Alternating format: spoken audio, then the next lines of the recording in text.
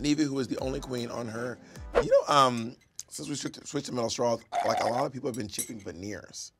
Veneer have gone up. You have veneers? Sure. Yeah, a couple. Do you? I do. I have a couple of, mine are full crowns. Oh, you have, so that's just I like went a all little in. cap thing, right? Yeah, veneers are like when your teeth are a little ugly. Crowns are when your teeth are falling apart. Oh, well, my teeth were ugly. Is that what you're saying, bitch? They were. When you just wanted to look a little different. That's the better. Yeah, they were just like little spaced out. They needed to gather.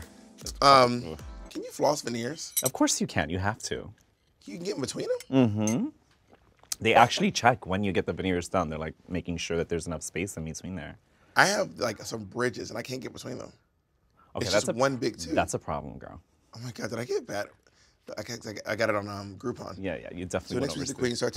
Hello everyone, it's me, Bob the Drag Queen. I am your host of the Pit Stop, and today we are going to be reviewing RuPaul's Drag Race All-Star 7, Episode 4, and I have the beauty, the gorgeous, the Chi-Town diva, all the way from Puerto Rico.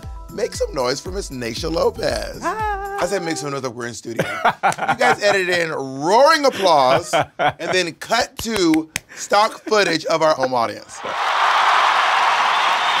But make it like really old, like 80s stock footage. And if I don't get what I want, I'm gonna be a monster. Oh, is this what we're doing this season?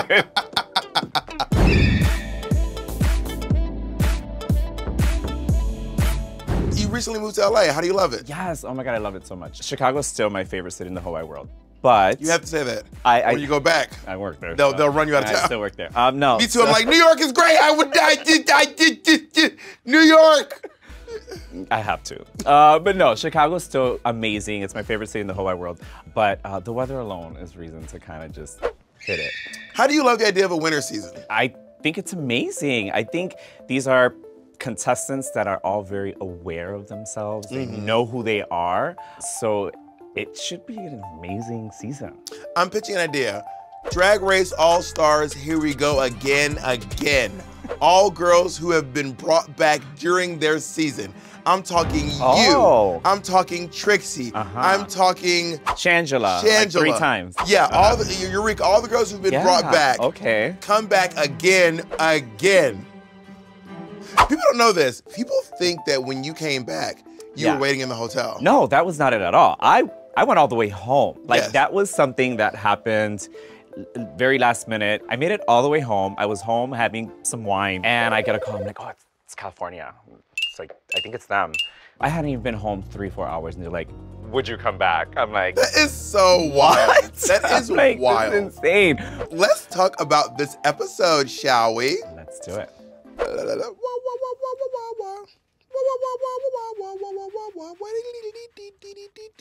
So last week, Jada Essence Hall and Trinity the Tuck won the episode, but only Jada got a star because Trinity got the. And then Jada uses her power to block Jinx Monsoon. Do you think this is smart? I think it's smart to block Jinx the whole season. Like, honestly? Seriously? Like, I mean, super smart, clever, witty, funny. She's the one to block. Yeah. I think she's the one, you know, to watch out for the whole time. And considering how many times she's been blocked on Grindr, this will feel normal. She's normal. It's a normal thing for her. She's like, yeah, I get it. I get it. So Jinx Monsoon on the stage during her critique said that designing was her only weakness. And Jada said that's the reason why she gave her the block. Do you think Jinx set herself up by saying that? Yes and no. I mean, if you're there and present, regardless whether she says what she said, I mean, it'd be smart to block her. Another thing was our good girlfriend, Monet Exchange, she's kind of going under the radar. She's just staying quiet. She's not bragging about the win. So no one's blocked her, you know what I mean? So that's kind of a good strategy there. The only time Monet is quiet is on RuPaul's Drag Race. Because I assure you, when you run into this loudmouth bitch out in the streets, Monet's like a lion. You can hear her roar from 3 miles away. Now, the Vivian, Evie Oddly, and Raja do not have stars. Yeah. So I'm feeling like they're getting like a little bit nervous. Yeah, no, as they should. Like, seriously, I mean, you're in this room with these quality entertainers that, like I said earlier, they're just so familiar with who they are and their strengths, and they know their strengths. And so it's like, what do we have to do to get, you know what I mean? I feel like they're running out of ammo, sort of speaking. Like, what can I do? Especially if they're doing well. Like Raja, who's doing well, but then doesn't get the starts, you can kind of lose a little bit of motivation, yeah? Yeah, I agree. And Raja's doing, I think that Raja got snubbed twice, in my personal opinion. I want to talk about something, because you know that Monet's flying on the radar. Yeah. You're not the only one who's noticed this. So the next day, walk in, and Jada megaphones. Do you play video games? I don't. I'll say it's megaphoning is when you're all playing like Smash Brothers and everyone's on the screen and one person goes, oh my God, Naysha still has 4 lives. Oh. And then everyone's like, what? And then everyone starts targeting Jada. So Jada megaphones Monet. She's like, just so you all know, everyone with a star has been blocked except this bitch. And Monet's like, what do you mean? I think Jada's onto Monet's strategy. I think so too. And I think too, Jada having a win herself is now having to take attention away from her and project it onto somebody else so she can kind of get her little gig with the stars too. So you remember Jersey Justice? Yes. So RuPaul, one of my favorites, actually. It was very, very good. Naomi was robbed. Totally. RuPaul walks into the workroom and she says that this week we're doing fairy tale justice. We're going to be talking about the case of the 3 little pigs and the big bad wolf and Goldilocks and the bears. Yeah. Do you like this kind of stuff? Listen, it can be done over the top and stupid and it's funny, but sometimes it's hilarious when done really well. And I think with this group, I think it's gonna be done really well, and they're gonna knock it out of the park. What are some of your favorite improv challenges from Drag Race history? I love ours, actually. It was kind of fierce. Yeah, it was really good. And it was one of those toss-ups. That's RuPaul's Empire to everyone knows. Yes, and I tell everybody this story. I've told it a few times. We had a script, but Bob did improv because Bob did whatever the he wanted to do. I was just going off. Yeah. It was so good, though. It was. I mean, you won the challenge. I did ask consent to pour a cocktail on Naomi's head. Okay. Actually, I don't know that I did. I don't think you did. Yeah, I think I just did it. That sounds right. That sounds right. Well, she still likes me, so love you. Nay, love you. Okay, picking teams in Drag Race. Yeah. This is scary. You don't want to be picked last, obviously. But then also, if you pick someone first and that person up your entire challenge, That is you're like, true, too. you know, like, really? That's my fault. So Jada and Trinity are the team captains. Yes. So they can't be on the same team, and they pick people. The first person picked is obviously Jinx Monsoon. And the last person picked is Raja. I'm so surprised by that. Like, what is that about? Yeah, I feel like I'm like some sort of like a Raja apologist all of a sudden. Yeah. Because I feel like Raja's doing very well. Yeah. Especially her snatch game, for me, I think for everyone it was top 3. Yeah. For me, it was top 2. Okay. Snatch game is the ultimate improv. Right. Why would you not pick Raja? Like, it just doesn't make any sense to me. I think people think Raja is not as good as she actually is. Oh, okay. So Jada's team is Blow the House Down Boots, which I love that name. Yeah. And then Trinity's team is She Done Already Done Had Her. I don't get it. Huh. It's just the catchphrase. Was there a writer? Was there a writer's strike in the middle of the episode? And then Trinity's team is She Done Already Done Had Hers is, which is about Goldilocks. Which one would you have wanted? Big Bad Wolf for sure. Who would you want to be in there? You would one of the pigs or you a little piggy? Oh no, totally. I would have done the little pig. Yeah, for sure. Little pig. Why does it sound so bad when you say Piggy, you little nasty little piggy. you took it somewhere else, girl? I cannot with you. But no, I would have definitely chose that team. So Evie's the only girl on her team who doesn't have a star. And remember, we give out up to 2 stars per episode. So do you think playing the wolf will help her get a star? I think it was definitely going to put her more on the running to get it. Like, yeah, being a little pig, I think Jinx would have definitely outshined her for sure. What? Being a little pig. It's so dirty. But only you're taking it there. It's because you're that dirty girl. It's the pin, the pig pin. Oink, oink. Only thing is, this character might be a little bit too similar to her boogeyman character. Okay, I can see that. But I mean, if you got something right, why? If it ain't broke, don't exactly. fix it. So, yeah. I think she's good with it. I think she's good with it. So the other team is passing out roles, and they mention there's a grandma role, and everyone looks at Raja like, Oh, but you know what? But I'm actually not upset, but I'm like, why does she even entertain the idea? I wish she would be like, no, I don't need to play old, you know, every single time. You know what I mean? I don't think she's playing. Yeah. I kind of set that up, didn't I? I totally did. I totally did. I think it's real. You know what I mean, though. That's if you're comfortable making old jokes about yourself. Yeah. And she was hilarious. She was really good at it. Which is, again, why was she last? Yeah, totally. Why was she last? Yeah. Make it make sense, you know? It doesn't. All right, let's break down Fairy Tale Justice. Okay.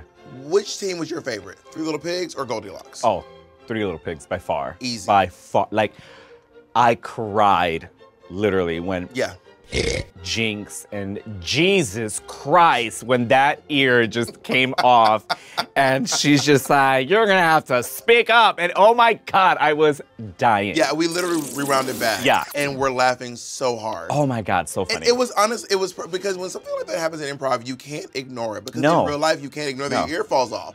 So Jinx just screams, Jesus Christ. And then I love when one actor makes the other ones laugh because Monet starts laughing. It's my favorite thing, actually. Yes, right? When they kind of break character a little bit. Yes. It was. Jinx is a brilliant improv artist. She is. She was in her element for sure. Good thing they gave her that plunger. Yeah. Because she would have oinked her way to another. That was Jinx. She ate that. Yeah, she did. She was really the standout for the Three Little She Pigs. did. The whole challenge, not just in her group, the whole challenge. I agree. Do you think anyone struggled in this one?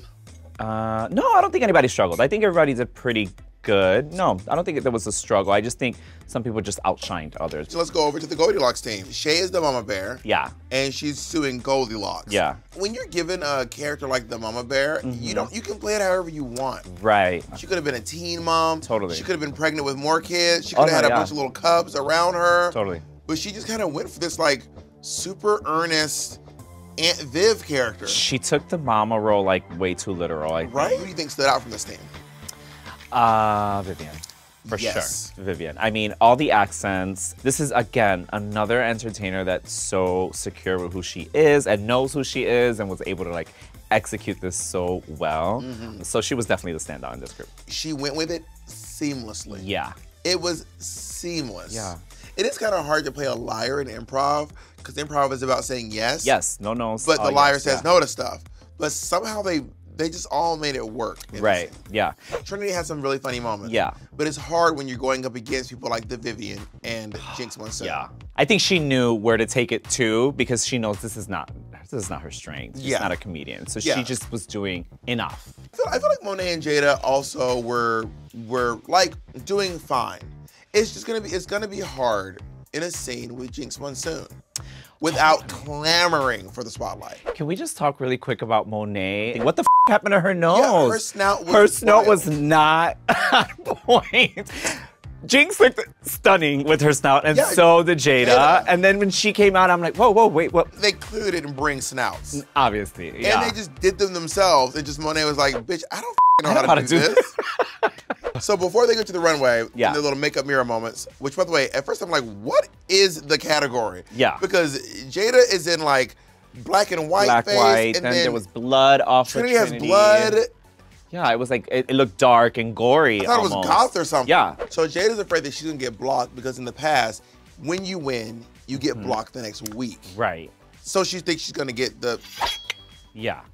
Of course you're gonna think that that's been the pattern, you know what I mean? But do you think that it's smart to do that, or do you think it's smart to like block the person that you think is the most competition, who you anticipate might win the next challenge? That one. Okay, see? But also... Because someone can have a good week. But do you want to make enemies with the strongest competitor? Probably not. I do not envy these girls. No. Let's talk about these looks. Category is Spikes on the Runway. Yes. How do you feel about this thing? I was excited to see everyone's interpretation of it because I'm like, this is All-Stars winter season. So this is going to be elevated. We're not just going to see a spike. Yeah. You know what I mean? So I was expecting this to be really up there with everyone. What do you think you would have worn on Spikes on the Runway? Okay, so I thought of like what, you know, like animal or plant, and I didn't know, but I would have done a porcupine, but that's what somebody was a porcupine, Jinx was a porcupine. Yeah. However, I would have like somersaulted like in and like popped up and then been the. That would have been fair. You get what I'm saying? So it's like it would have made more sense instead of just like pooching in a gown with spikes on my back. You think Jens can do a somersault? Absolutely not. Exactly. All right, let's look at these garments. Up first, we have Jada Essence Hall. I absolutely love this look. I love it. I love the makeup, everything about this, head to toe. The only thing, and I think, and you had mentioned it, was I could have done without the baby hair. Yeah. And that's nitpicking because that's a hair thing. It's two different hair textures. Baby, these are teenage hairs. It just, yeah. Your hairs have puberty. Baby, these aren't baby hairs, mama. And that's just nitpicking. This is teenage hair. It's not baby hair. Baby hair does not go all the way. It's like a little bit of hair. It's a bang, girl. It's a full-on bang. You have bangs. It's a full-on bang. You have bangs. That hair, minus the baby's hair, is so stunning. It's beautiful. It's so beautiful. Oh, I love this. Let's talk about Jinx Monsoon, who is a porcupine. Yes. I love the out-of-the-box thinking, but I just wish it was like executed a little bit differently. But I think the silhouette is gorge. The silhouette is gorge. Yeah. She looks gorge, and I think it's great. Yeah, she looks good. This is a pretty decent look. I don't particularly understand these white streaks in the wig. Yeah. I don't think that was a choice. I think that the hair was just kind of like that, right? I feel shady saying this, but I feel like I know for a fact that Jinx just already had this wig. So she just grabbed the wig she had. Think about it, but wouldn't you if you have something? Like, I mean, of course you wouldn't grab this one. Well, no, that one could have stayed home. But this, well, see, this is the thing. She thinks that. Nice? Yeah! That's what I was gonna say. We're here thinking we would never, and she's like, oh, I'm gonna put that streaked one on, and I'm gonna serve it. Kenny, grab the nice wig. The good one. And Kenny's like, we got a good nice one? Let's talk about Monet Exchange. Yes. I'll let you go first on this one. Okay, so this was one of my favorites. The problem was, I feel like she couldn't walk in it. She couldn't present it. Something. No, she couldn't sell it at all, and it sucks because it's so gorgeous. This is a standstill garment. Yeah, yeah. This is photo shoot. This is photo shoot, not a runway gig. But and I'm sure if you go to Monet's Instagram right now, this picture's photographed. I'm sure if you go to Monet's Instagram right now, this image is like photographed beautifully, but on the runway, it looks like it's too heavy. Yeah. And I don't love the mask. Why? For some reason, and the way this outfit is structured, her head looks like this big. Like her head looks so tiny, but not in a nice way. I think something about having a big head makes you look nicer. Yeah. Like sometimes I have my boyfriend Photoshop my head a little bit bigger in pictures. No, like that's really a thing? Yeah, I'll have him like crop my head off and then like make it bigger. Like 10% bigger. And it makes me look smaller. What? Okay, that makes sense. Try it. Y'all gonna gag. Photoshop your head off, make it 10% bigger, put it back on. I can't. And gag at the results. Gag at the results. Darling. Now we have Evie Oddly. I love the audacity. This is stunning. The nerve. This is stunning. She did a good job. This is stunning. This is stunning. I also didn't know that she could walk on heels like that. Yeah, that had to be ridiculously challenging to do. I mean, look how straight like that line is from knee all the way to the point of her toe. It is ridiculously beautiful. I don't think you all actually understand how hard it is to walk in heels like this. Yeah. She's on her toes. Yeah, this is, again, photo shoot, and she turned it into a runway. Yes. In a good way. And the biggest spikes in the runway. And a different take on it. Like, I love this. This was, for sure. I agree. Up next, we have Trinity the Tuck. She's a vampire who's been staked through the, like sternum. It's supposed to be heart. Yeah. It's supposed to be heart. Which is why she's not dead yet. She's like, I'm still good. Yeah, okay. So maybe she actually really thought this through. Yeah, and okay, that makes sense. Not a huge fan of it. Me either. And I mean, I guess a stake is a spike. Yeah. Yeah, I guess it's. But then why not call it a spike and it's called a stake? Then she had little spikes on her collar too. Yeah, not enough. Yeah, no, this is not. I wouldn't have chosen this route. Also, if you're gonna be a vampire, I feel like vampires, they're beautiful, regal, the youth. You know what I mean? No? Drag her. No. I'm just saying that it's like so dark. Unlike this look, vampires are beautiful. Okay, now I'm hearing it back, and now I'm like, okay, she's not beautiful. That's not what I meant. Well, I think she's going for you know like what a classic, like haunty movie vampire. You're thinking about True Blood. Totally. All right, up next we have the Vivian. This is our second time seeing a powder pastel Catwoman on the runway. Okay, but I still like it. It's like, I love great. it. It's done, like, it's done well. It fits well. She looks beautiful. Yeah, this is a great look. She looks absolutely stunning. And those Yeah. heels, there's a spike coming down where the heels should be. Yeah. Did you notice that? Yeah, it's beautiful. That's It's really so beautiful. But the spike doesn't go to the ground. It's like she's invisible heels. Yeah, because it's the front, you know that. Yeah, but that, it's like that is so smart. It's gorge.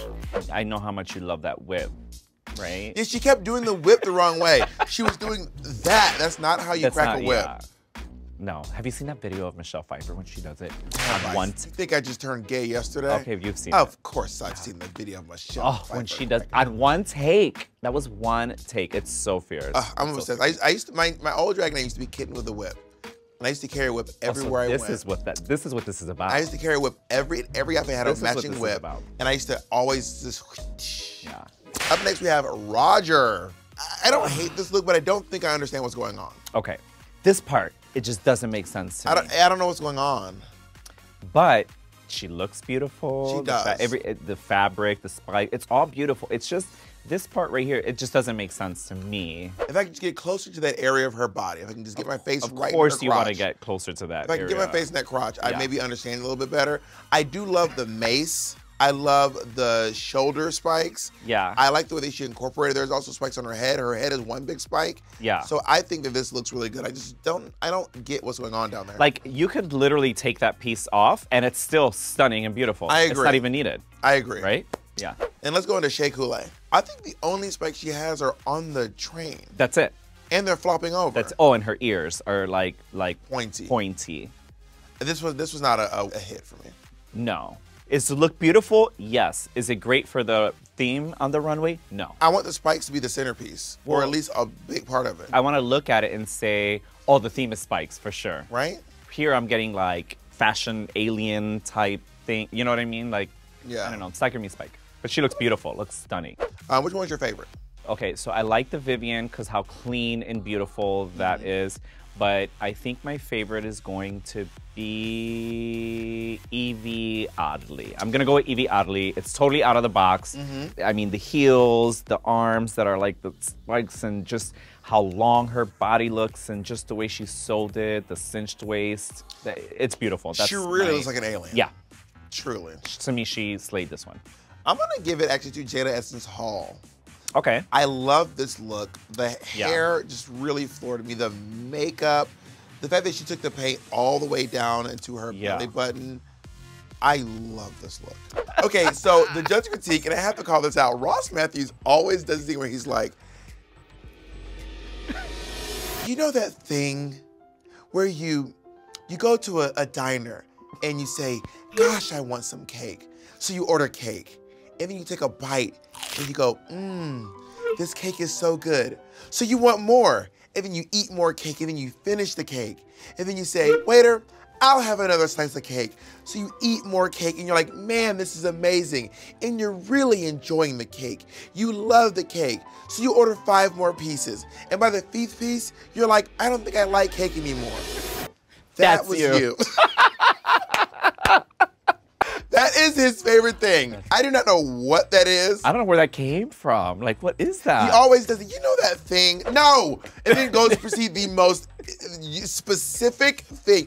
You know the thing when you go home for Thanksgiving and your Uncle Daryl is there, and Daryl's been drinking a little bit, and Daryl's just sloshing around, just throwing out and really being an absolute monster. He's hammered, right?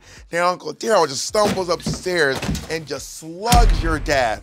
They're fist fighting. The cops get called, show up, arrest your dad and Uncle Daryl. You know that? That's you. It's so stupid. Oh my God. After the judges' critiques, we find out that the top 2 queens are the Vivian and Jinx Monsoon. Do you agree? Absolutely. Yes. Yeah. Okay, so Jinx Monsoon and the Vivian are in the top, but Jinx does not get a legendary legend star because she has been blocked. This is Vivian's first Legendary Legend star. Yeah. Okay, do you think knowing you're blocked, would that affect you going into the lip sync? I would definitely still feel motivated to lip sync, but at this point, I would see where Jinx is like, kind of not feeling. I mean, plus, did you see the little gang up? Okay, so let's talk about it. So the lip sync song is Level Save the Day, remix, Whitney Houston. Yeah. They're lip syncing. Jinx isn't doing great, to be honest. Right. Viv is really giving. And then Jada alley-oops a xylophone. Gives her a prop, yes. Out of nowhere, she does a xylophone solo. Cut to Jinx, she is on fire. On fire. She is big mad. She's pissed. She is, and she's trying to hide it, but she is mad. I don't care what anyone says. I don't care if they mention it in the story. I don't care if they don't mention the next episode. Jinx is on her hair. Oh, totally. The hair wasn't red, bitch. That was fire. The realization that they are teaming up against her had hit her right then and there. Even in the lip sync, bitch, they're alley-ooping bitches. They're like, here, bitch. Yeah, this is crazy. Yes. So Vivian wins the lip sync, which we both agree with, and she gets the platinum plunger, and she decides to block Monet Exchange. Do you think that Jada had anything to do with this? Absolutely. Right? You know how Monet trying to put it under the radar? Uh-huh. I think Jada's actually doing it. For think real. so? You think that Vivian would block Jada after she gave her an alley-oop for the win on the lip sync? Imagine if I just gave you this xylophone, then you blocked me. And then you blocked me. And then you blocked me? We're fighting now. You see what I mean? So Yeah. I think Jada's actually playing a mental game playing, that Monet thinks she's playing. Yeah, it's very Roxy Alaska, let me use your shirt kind of thing. Very giving that. Very that.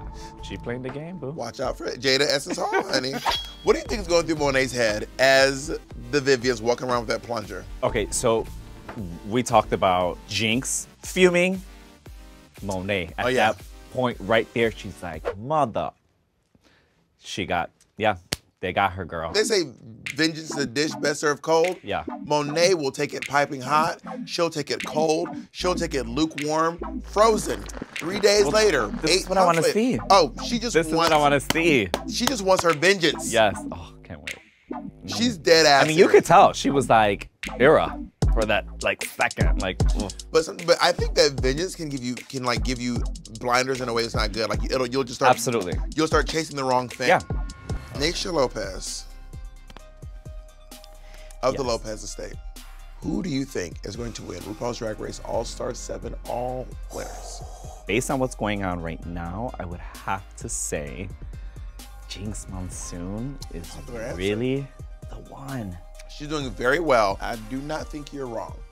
Naysha, thank you so much for joining us. Oh, thank you so much for having me. I'm so glad I got to do this with you. Where can people find you if they want to watch Drag Race with you or follow you online? You can subscribe to Roscoe's YouTube page and watch our viewing party every single Friday right after the episode. So that's fun. And I'm here in LA now. So yeah, if you ever see me, and they can see you in person at Roscoe's too. Yeah, I'm there every Friday. I perform there as well. And thank you for watching at home. My name is Bob the Drag Queen, and join us next week, and we will be watching RuPaul's Drag Race All-Star 7, Episode 5.